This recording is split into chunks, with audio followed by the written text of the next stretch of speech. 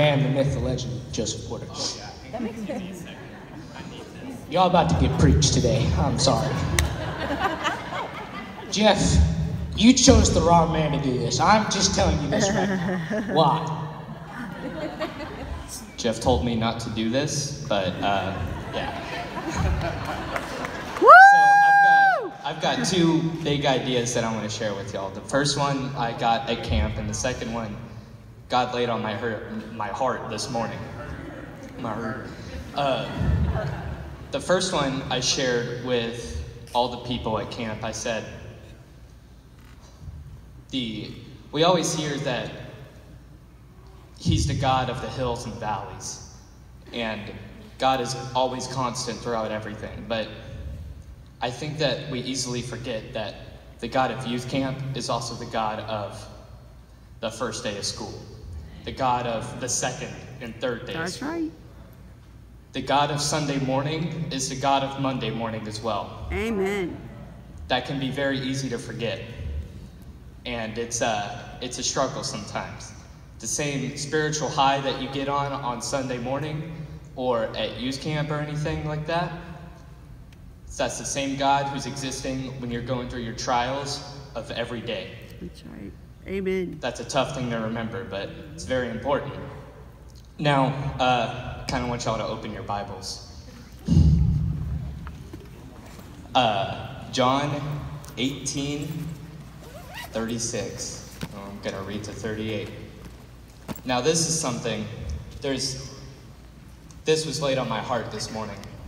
The nature of what I want to do whenever I graduated recently. I'm now a college student. The nature of what I want to do whenever I grow up.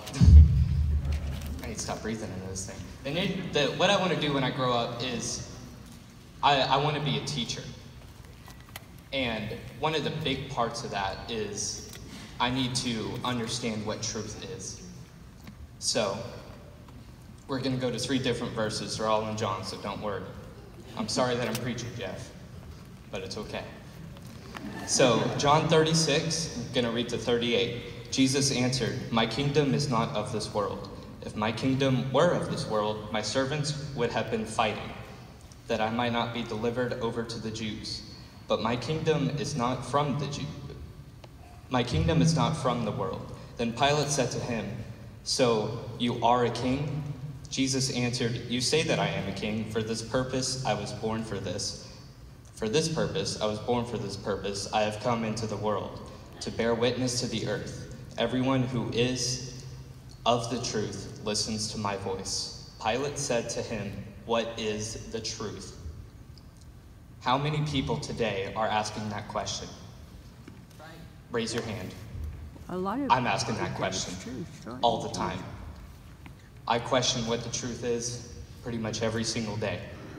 I spend a lot of my free time discerning what the truth is from the news and everything, and it's really hard sometimes. Now I've got the verses written down on my phone, so.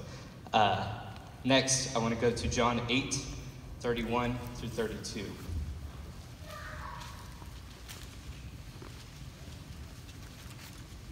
Guess I should have these bookmarks.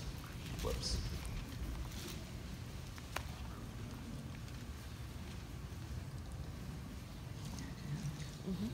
Okay. So Jesus said to the Jews who had believed in him, if you abide in my word, you are truly my disciples, and you will know the truth, and the truth will set you free. Amen. Now, the truth will set you free, but of course, we still don't know exactly what the truth is, but that's a very important statement that Jesus made there. The truth will set you free if you abide in it. I'm going to tell you exactly what it is you should abide in at John 14:6. Now, y'all probably have this highlighted, but this is a good one. Jesus said to him, "I am the way and the truth and the life, and no one comes to the Father except through me." Amen. Jesus is the truth. Amen. If you abide